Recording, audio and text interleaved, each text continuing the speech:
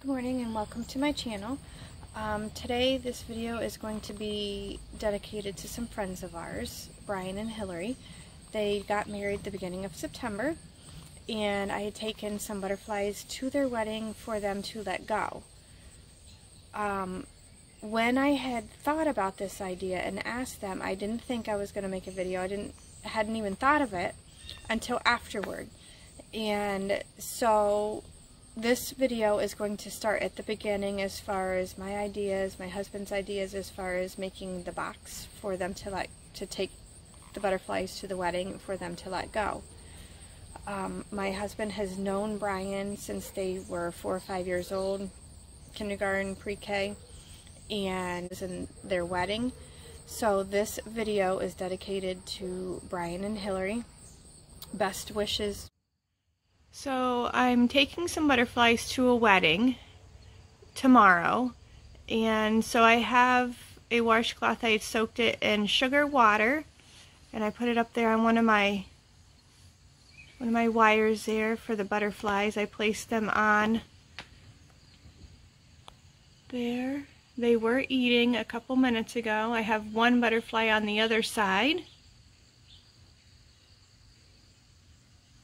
And then I also have, let me come down here,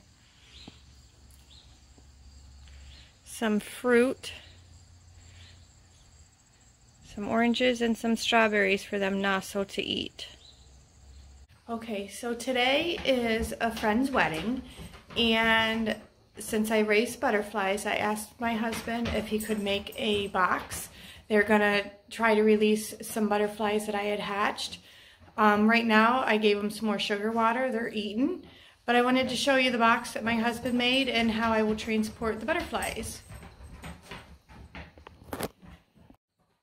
So this is the box that my husband made. I kind of told him between my ideas and his ideas, this is what we come up with, and this is how the box is going to sit. And then when they're ready to release the butterflies, they're just going to open the front of it, and then that's the inside.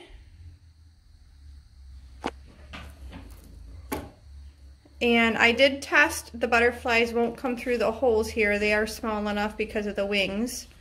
And then, so these doors don't accidentally come open, I bought some ribbon here.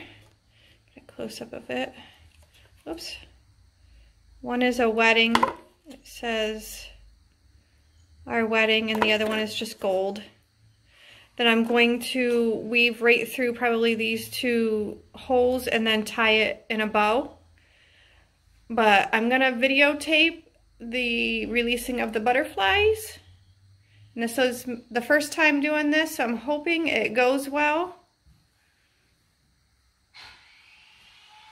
But that's what we got going on today. So I have the butterflies all packed up.